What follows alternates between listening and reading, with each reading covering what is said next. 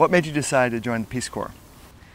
I joined the Peace Corps because after college I had spent some time working as a basic scientist doing bench research in clinical immunology, and as I was mentioning, it was me locked in a janitorial closet working with radioactive reagents, and I spent all day, I felt like one of those cave fish who never see the light of day and have like no eyes, and are these huge eyes because they never see the sun, and it just felt like I wasn't being fulfilled. I wanted to use the scientific training that I had, some of the research training that I had, but actually get out there and interact with some people. So I decided that if I joined the Peace Corps, it would give me exposure to public health, it would put me in the field, and I would get a lot of interaction with people at all different personalities, cultures, etc. And if I turned out it wasn't a good decision for me, it wouldn't have been 2 years wasted.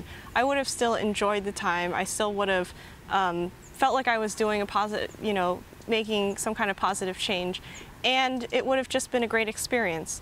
As it turned out, it really opened doors for me. It led to an entire career. So I've continued sort of working in the realm of public health, and I really enjoyed my experience there, and it sort of gave me a jumping off point to all these other career options later on in my life. Sure.